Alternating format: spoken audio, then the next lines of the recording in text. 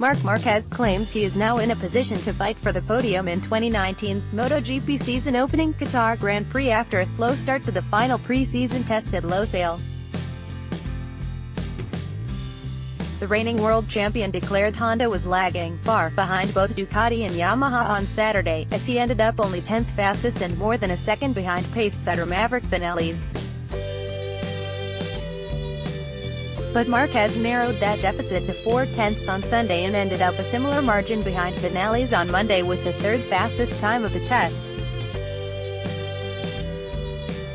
Marquez said he was pleased to have made a few steps forward on the final day of pre-season and running on can now target a top 3 finish when the season begins in Qatar on March 10. He added that his shoulder, on which he had surgery over the winter, gave him no issues. On the first day we started really far behind, we were 1 second slower, yesterday we were closer, and today we can say we are on a good level to the fight for the podium. Marquez said, "This is the most important on a circuit where we normally struggle. I'm especially happy because yesterday I did over 50 laps.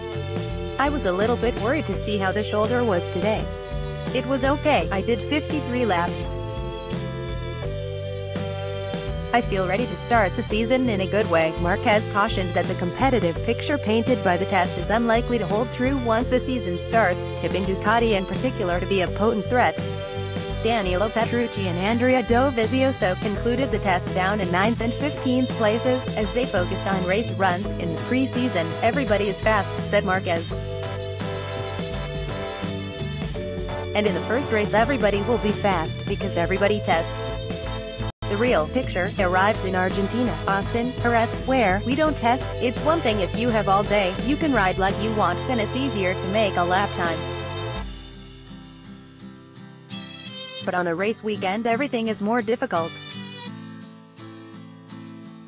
We will see, but there's no meaning to pushing now." Both factory Ducatis look far away, but they are very close, so they are very smart. Marquez was one of several riders to crash on Monday, a day marked by cool and windy conditions, suffering a low side fall at the turn 6 left-hander. "Today I tested the shoulder well," he joked.